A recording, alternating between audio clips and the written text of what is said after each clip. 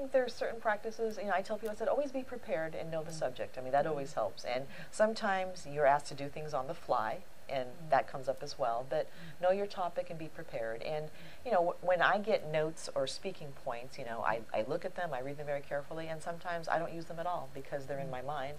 And sometimes, given the tone of the conversation, it takes a different direction. So I'd say be prepared, but also be prepared to improvise if you need to.